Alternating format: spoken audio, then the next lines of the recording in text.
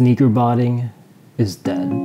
At least that's what most people have been saying recently. And actually, people have been saying that for years. Spoiler alert, I don't think that's the case. Watch till the end of this video on tips on how to succeed under today's sneaker botting conditions. Over the last year, there has been several bot companies, proxy companies, and cook groups, many of whom were very successful during their prime, that recently went out of business.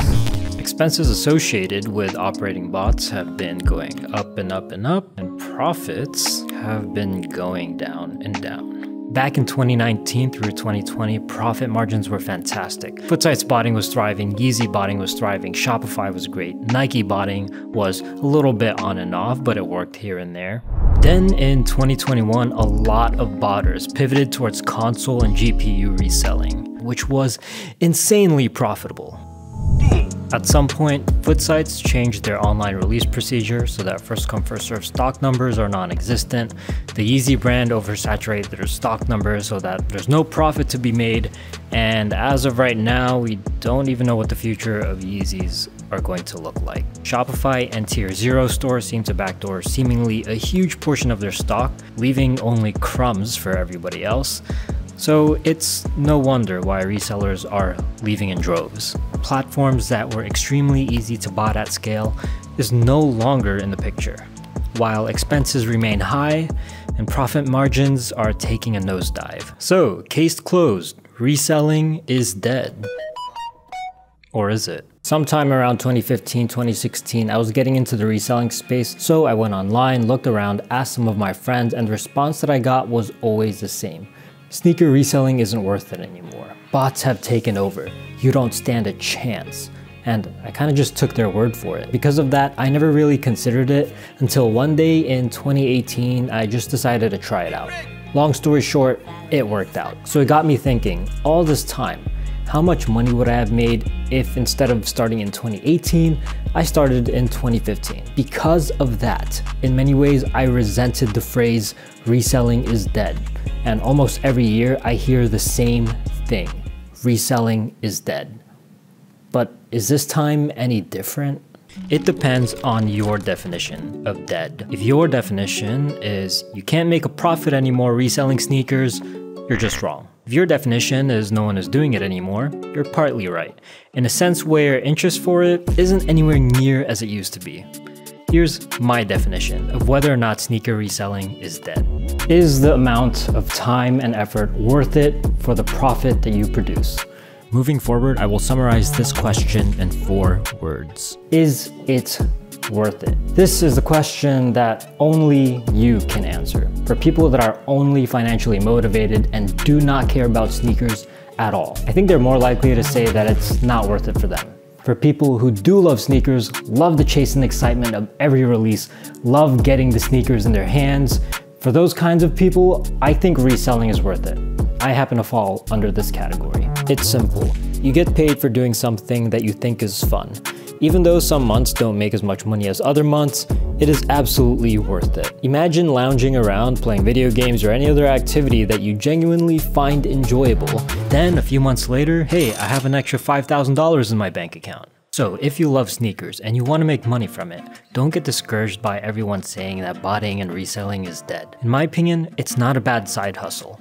In fact, being that the number of platforms that's worth going for has significantly decreased, I don't find myself taking 12 hours setting up for 30 different websites anymore, and I'm not spending $3,000 every month on proxies anymore either, so my level of risk and expenses goes down significantly. Nowadays, it's pretty chill. You set up for a few websites, start your tasks at the correct times, and then sit back and hope for the best. As long as you know what you're doing, your success rate will be fairly high. Between June and the first week of November, I'm well on my way to making $10,000 in profit. That's a span of about 5 months, but since basically I broke even in June, one can argue that you can achieve this in 4 months. As a side note though, I did personally make some key mistakes which resulted in lower estimated profits, so this number could be higher. The entire premise of Sneakers to Riches Season 2 is to demonstrate what I would do if I was just a regular botter, not getting everything for free, accounting for every single expense, using bots and information that can be accessible to anyone, and factoring all of those into the calculations. The series isn't finished yet, so if you want to follow along to see exactly how I make that money and how I progress, I will link the playlist to the web series in the description. I know some people will be like, damn, that's kind of trash, 10K over the course of 5 months. You're right. But number one, in my opinion, reselling with botting isn't supposed to be a full-time income. There's just way too many risks and variables involved, and I can't imagine what it would be like to depend on a set of sneaker releases just to put food on the table. And number two, as I mentioned before, it no longer takes up a considerable amount of time. Depending on how many websites release, the actual drops themselves can be as short as 5 to 15 minutes. Admittedly though, if it's a major release like the Jordan 4 Midnight Navy and perhaps the upcoming Jordan 1 Lost and Founds, it could last for a few hours. I think packing up individual orders take the most time. Although if you value your time more than a few extra dollars per sale, you always have the option to just send out your inventory to a consignment store like Flight Club or Stadium Goods and just have them take care of selling your items. So if you're past the initial learning phase and you're fairly competent on how to set up the main websites, your setup time could be anywhere between 10 to 30 minutes, and then go for the releases in the morning, and then when the shoes come in, you can just send them all to consignment and wait for the money to flow in. It hasn't been as stressful and involved as it used to be. By the way, I am well aware that there's many other ways to make money with sneakers than just botting.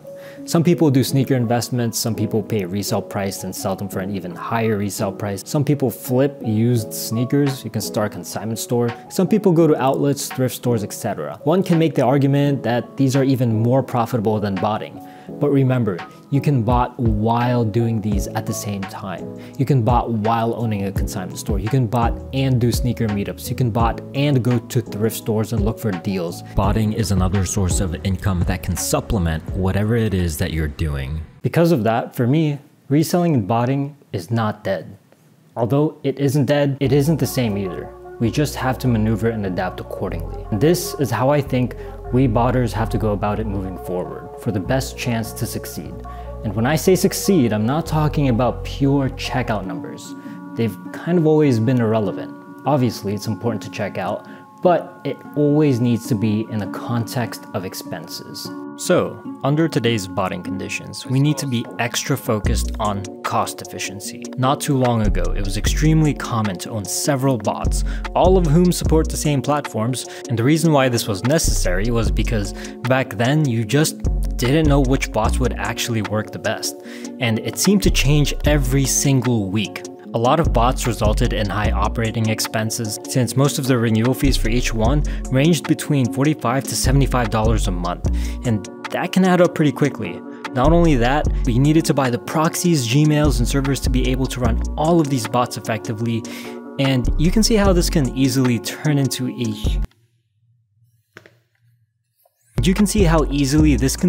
a huge money pit. Especially if you're not getting enough checkouts to cover these costs. And even more so if you're not getting checkouts at all. But that's not the move anymore. First, find out what platforms are actually worth going for. Second, find out how you can effectively bot these platforms with as few bots as possible. In other words, try not to have any other bots with overlapping websites. For example, Wrath and Valor basically support the same websites, have similar performance, etc. Although these two are probably the best bots out right now, I don't think it's an efficient use of your money to be paying for both renewal fees at the same time, unless you're using it for scaling purposes. Third, for proxies, try to find a set of ISP proxies and a set of residential proxies that work for all the websites that you plan to bot.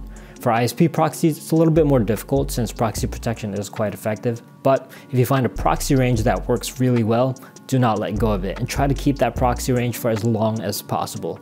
For residential proxies, it's a little bit easier to give you guys a recommendation. Live proxies. Fast, reliable, works on everything basically. I think it's a must-have if you're a botter. And then cut out any other subscriptions that you aren't using anymore, or any other subscriptions that isn't giving you a return on investment. Now, with those resources, try to go for every single profitable release for every single website that is dropping them. Time and time again, I've seen botters completely skip platforms even though they have bots and proxies that support those websites anyway, so it would cost them exactly $0 extra.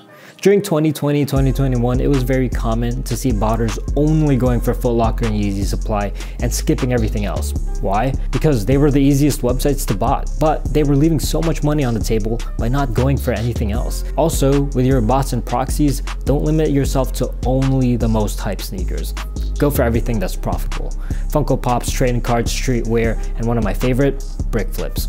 Over the course of the Sneakers to Riches series, I've made hundreds of dollars from brick flips alone. Sneakers that were sitting that you didn't even need a bot for. And here are some examples of that.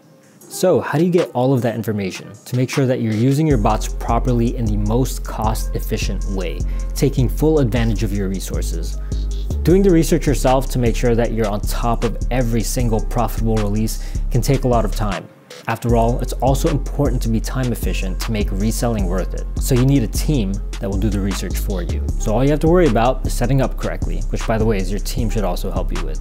Imagine if you can hire a team of experts who specialize in many different platforms to do all the research for you so that for every single release, you know what's gonna drop, where it's gonna drop, how it's gonna drop, whether or not it's profitable, and tell you how to optimize your botting setup.